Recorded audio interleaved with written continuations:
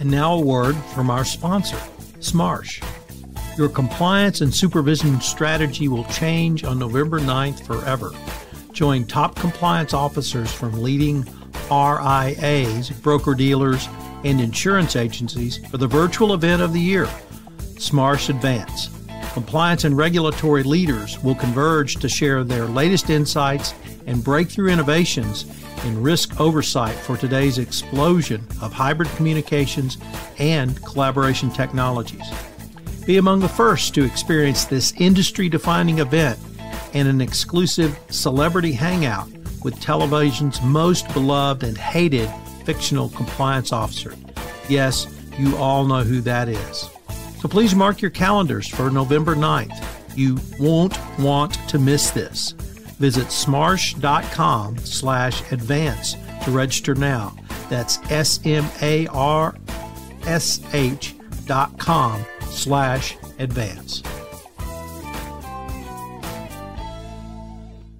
We're looking at bringing together the governance, risk, and compliance activities and the implementation of those controls into a single platform so that the risk is visible, the controls are visible, the implementation of those controls are visible, and how the implementation affects the governance and risk, right? I mean, that's really what the link is. And the reason this is important is because when you look at it, there are a tremendous number of common processes, common expertise, and many things, many parts of this that are cross-functional within legal and compliance. Welcome to the Innovation and Compliance Podcast, part of the Compliance Podcast Network. Join us every week as we talk with industry innovators who are making compliance to help business run more efficiently and at the end of the day, more profitably. Here's your host, Tom Fox. Hello, everyone. This is Tom Fox back for another episode. And today I have with me Dan Sholler from Exterro. Dan, first of all, welcome. And thank you so much for taking the time to visit with me today. It was my pleasure. Dan, you have a really interesting professional background. I was wondering if you could tell us a little bit about this and bring us up to date with what you're up to these days. My professional background. Well, I've had a lot of different roles in the software industry, all the while, including being a Gartner analyst for a while. Always focused on data and how data is used, leveraged, communicated. Most recently, I've really been focused on how organizations are organizing their data, governing their data, and leveraging some of the newer technologies, leveraging AI and other machine learning, other techniques to improve their data value. And this is why I am with Exterro. Exterro is a company that helps organizations deal with legal and compliance risks that are based in data. Litigation risk, privacy risk, other types of risks that are associated with data, such as incident response and so forth. So they're an organization that has a portfolio of technology that's all based on an integrated platform that they call legal governance, risk, and compliance. And I think it's an exciting space to be. A lot is changing in this area, and we're at the cusp of some interesting developments here. Dan, in addition to the substantive portion of this podcast, we're going to talk about Exterro and their solutions. There's one other reason I was really excited to visit with you, and that's that for the last 5 years or so, you've focused on product marketing. As you know, many of the listeners to this podcast are compliance officers or other corporate officers. And I find that when I can visit with someone like yourself who has a focus on product marketing, it can really be a very big educational experience for the corporate types to learn how to communicate internally. So, for instance, the customers of a compliance officer are their employees. They don't think about them as customers, but they are. And so I really wanted to maybe start off by asking you, from your product marketing hat, what changes have you seen in marketing of solutions such as the current one you're working with at Exterro, maybe over the past 5 years or so? And did the pandemic change your approach in any way? Well, I think there's a couple of things. There's certainly been a lot of changes as I've been doing this, most of which have involved our ability to measure what we do. There's been a lot of things that were done sort of by feel. It didn't mean that they were done wrong. It just meant that we did things that seemed right. And, a lot of times that they were reasonable things to do, but reasonable and the best are two different things, right? And so one of the things that has really changed over the last 5 years is the ability and the ease with which we can measure results and also with which we can test alternative approaches to things. We can test alternative messages. We can test alternative means of delivering those messages and even use technology to help us drive some of that communication in order to make it work. I'll give you one really example that isn't really a product marketing example, but it's something that we've done at Exterro. One of the products that we have at Exterro that we're quite well known for is legal hold, litigation hold. So putting things on hold, putting data on hold so it's preserved if it's potentially going to be, something that may be part of litigation. And we have, actually, it's an AI engine that determines when is the best time to send out hold notifications. Because much of the time, this data may be under a certain individual's, some employee's control, and you need to tell them, hey, make sure you don't delete this stuff. And it turns out that people pay attention to things more often on certain days of the week and at certain times of day. And you're more likely to get compliance if you send it to them in certain days and times. And so our ability to measure things like that is what really makes a difference, as opposed to just saying, oh, we discovered that this thing should be put on hold, so let's send them the notification right away, versus thinking about what's the means by which we can actually achieve our end objective, right? And being able to use measurement, these kinds of behavioral measurements to get that. That's the real big change.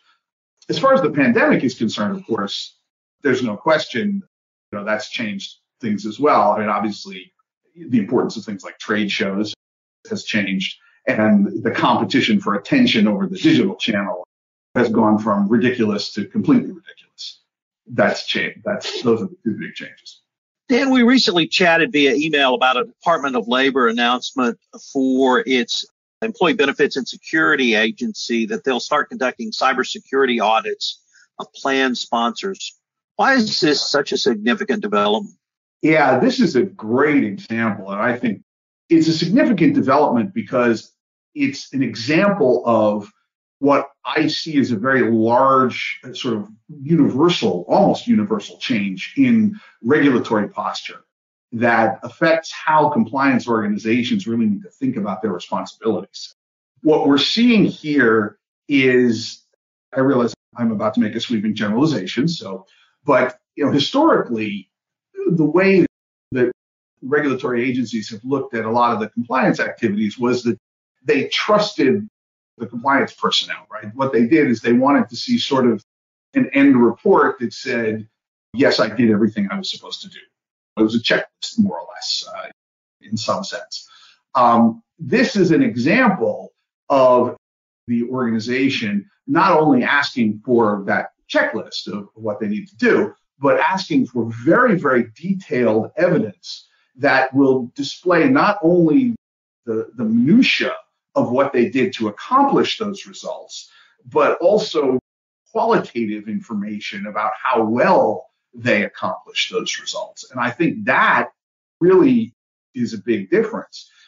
And it does several things. I mean, one is that it really makes organizations focus in not so much on how do I say this? It shifts the emphasis of the compliance organization from the reportability of the compliance to the details of the implementation.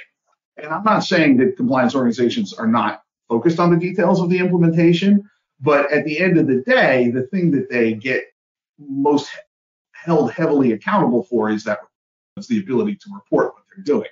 And here now, you not only have to report it, but you have to report all the details as well. And in this case, we've also got the situation where the level of detail that they're requesting is quite tremendous. And I think this is stemmed from this is coming out in cybersecurity because people are realizing how serious the threat is, particularly in the government agencies where you have, state-sponsored actors and other types of threats. And it really represents a change in the thinking about how regulators are going to interact with the organizations that they regulate. If I could be so bold, I would say they have channeled their inner Ronnie Reagan, trust but verify.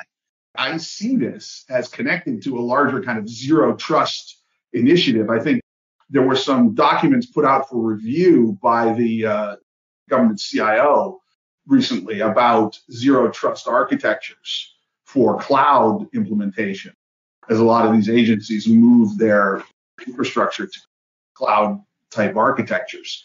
So I think, we're really seeing that kind of position that says we're no longer going to assume that everything is okay. We're going to move to a posture where our assumption is things are not okay, and we're really going to demand detailed proof that we're making them okay. Let me focus on that point related to cybersecurity incidents and the requirement now, or at least a suggestion, that it appears the Department of Labor wants plan sponsors to demonstrate how they responded.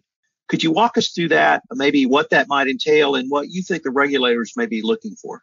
Well, obviously we don't know exactly what they're looking for, but having an incident response plan, I think what's happened here is when people think about cybersecurity, the first thought that leaps to mind, obviously, is prevention, right? Have I put up the right firewalls and other mechanisms in my organization to prevent the bad people from getting in, right? And getting a hold of information. And clearly that's something that all organizations need to focus a lot of time, money, attention, and expertise on. There's no question about that.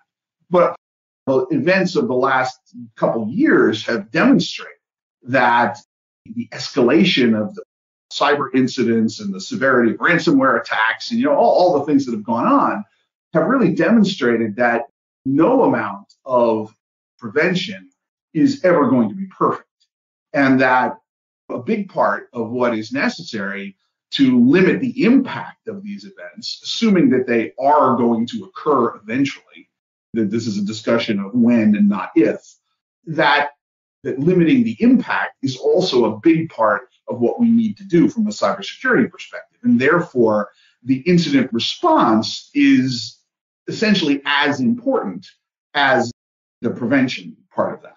And when you look at incident response, there are really two parts to that. This is something else that I think is just kind of becoming apparent across the industry.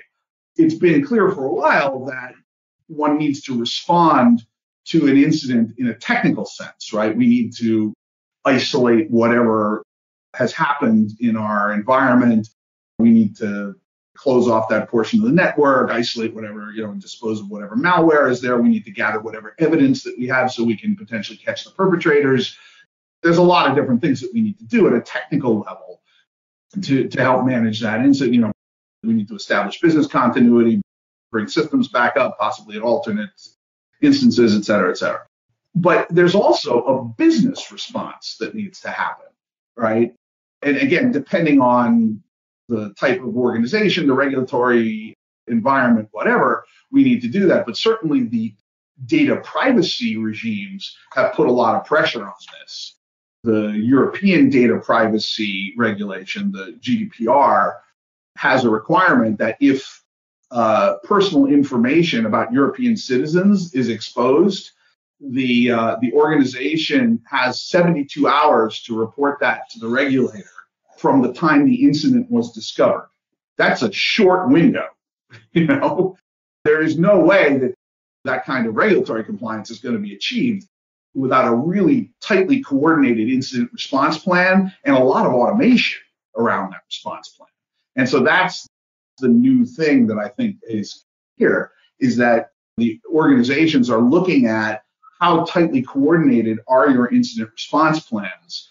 Are you prepared to respond not only to the regulatory requirements, certainly, as well as to the technical requirement, and to be able to fulfill all of those obligations, and to do so in a way that you can do repeatedly because the assumption is that, again, it's when, not if, and the danger is increasing faster than our ability to keep it away.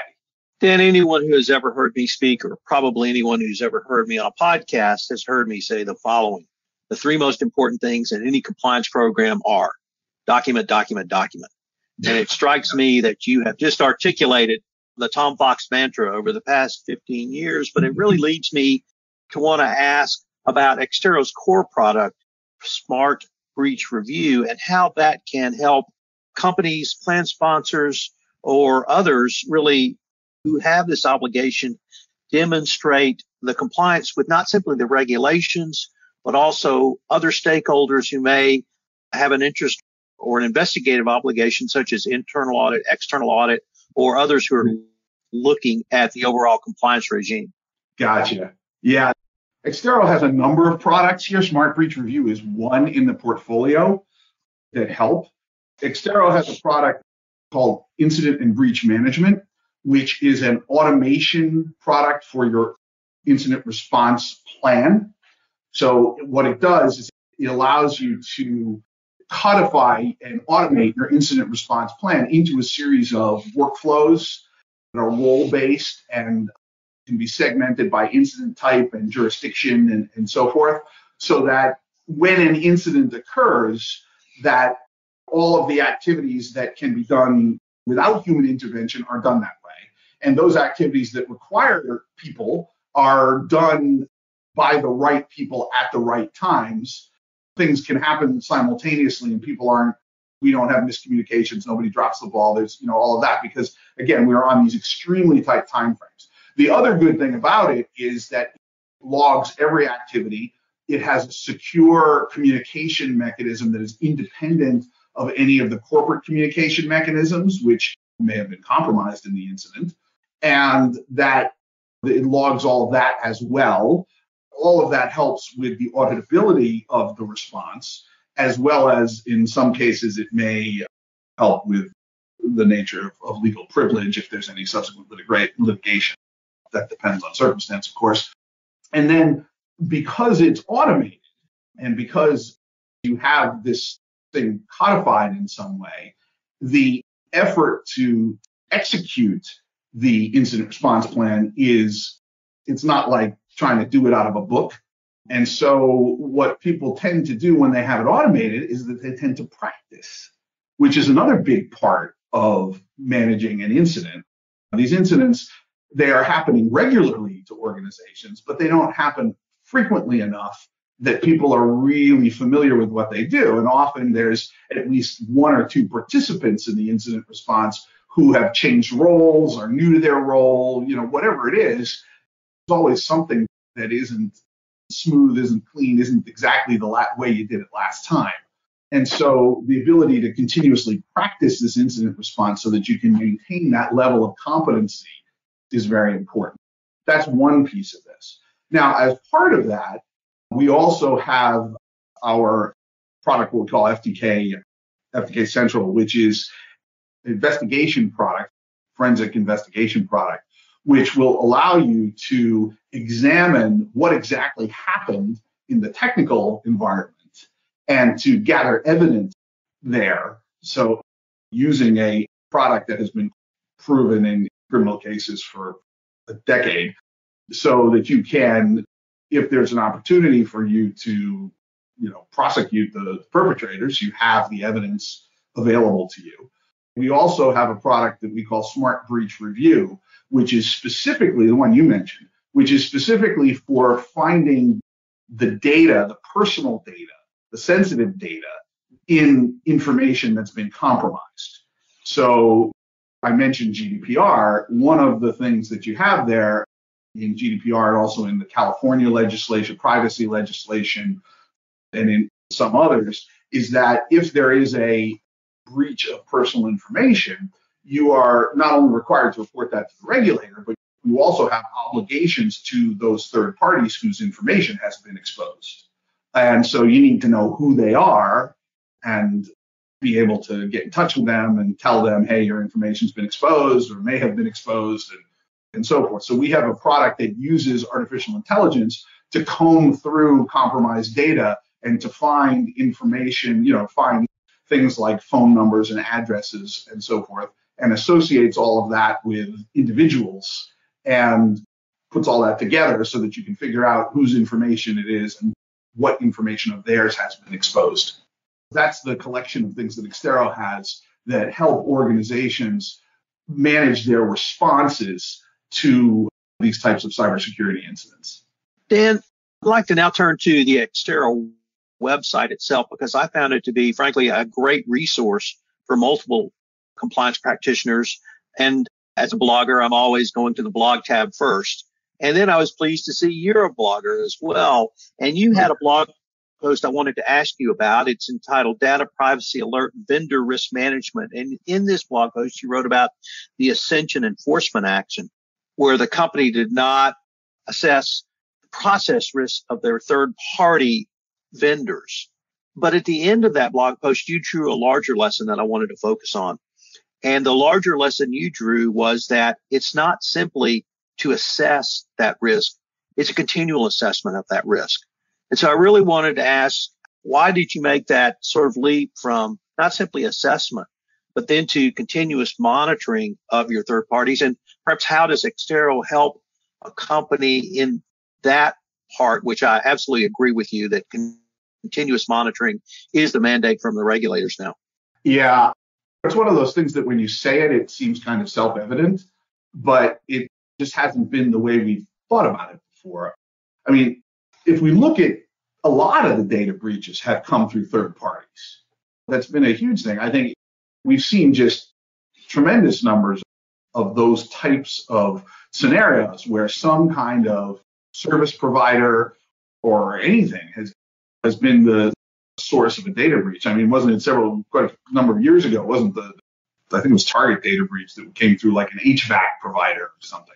But today's digitally transformed world, there are just endless numbers of places where we have connections to third parties. I mean, that's the preferred means of doing business, right? And so these connections are constantly coming and going. You establish an electronic connection with an organization that you may do one transaction with, right? It's just not unusual. And so the idea that this portfolio of third-party connections needs to be constantly monitored for its security posture is not unusual at all. And the vendors themselves are in the same state, right? I mean, they are constantly changing who they're connected to, as well as, what they do is with regard to connections. So it's important that the interconnectedness of our current environment is a source of great flexibility. It also implies a level of constant variability as well. And we need to make sure that we assume that when we looked at things last time, we can't assume that they are the same as they were. It's not reasonable to assume that. And we're moving toward an environment where that's always the way. Today, it's not unusual for us to purchase software that just changes on us every couple of weeks, right? Exterro's products are SaaS products, and we release new iterations of them every few weeks. None of them are disruptive. If there are disruptive changes, you get to opt in on them, but that kind of thing happens from a business perspective as well, where, the portfolio of organizational systems that you have probably changes every few weeks, and that can affect the security posture. And so you need to figure out a cadence compromise between how often do we have to look at these things and how often can we look at these things and make sure that they're still the same, they still meet our standards for security and compliance versus the effort required to do that investigation over and over again. And again, automation is the key. We need to automate that investigation. Let me change the focus just a little bit, Dan, and ask you, could you define legal GRC and how, or the solution that Exterro provides in that space? Sure. Exterro refers to itself as a legal GRC provider. GRC obviously is a well-established thing. And there are legal implications and compliance implications to everything in GRC, of course. But legal GRC is not that. Legal GRC is specifically the governance, risk, and compliance activities that affect the legal and compliance organizations. And there are other GRC subsets like legal GRC. There is HR GRC. There is finance GRC. There are various operational activities that all have their own GRC specific to those organizations that are not part of the overall corporate governance GRC that they are talking about. And so we're looking at bringing together the governance, risk, and compliance activities and the implementation of those controls into a single platform so that the risk is visible, the controls are visible, the implementation of those controls are visible, and how the implementation affects the governance and risk, right? I mean, that's really what the link is. And the reason this is important is because when you look at it, there are a tremendous number of common processes, common expertise, and many things, many parts of this that are cross-functional within legal and compliance. So Dan, the regulators, certainly in the anti-corruption compliance space, and it sounds like in a wide variety of other compliance spaces, have made clear that silos of data are verboten and that you have to have visibility and access to that information. It also ties together with what I think is the business point you raised about continuous monitoring leading to continuous improvement. So we've now had the regulators say that this siloed approach is not best practices and we're going to frown upon it. And it really leads me to bring up the one phrase that struck me the most about Exterro, and that's, quote, bring it all together in one platform. So I was wondering if we may be able to visit about that for a minute, because it touches on so much in the compliance world, in the legal world, but the broader business world as well. So could you tell us about bringing it all together? Sure. Again, this is in the context of what I just spoke about in legal GRC. All of the legal and compliance risk is based on your data and exactly what you just spoke about. Is your data siloed? How does it relate to one another? How much do you have? Where do you have it? How do you protect it? How do you organize it? All of that. What the legal GRC platform is based on is an inventory of data that tracks all of that information. Who's responsible for it? What business processes use it? All of that information. Now, some of that information is straight up needed to comply with certain regulations, right? The data privacy regulations, for example, many of them demand that you identify processing activities that process personal data. That's just there.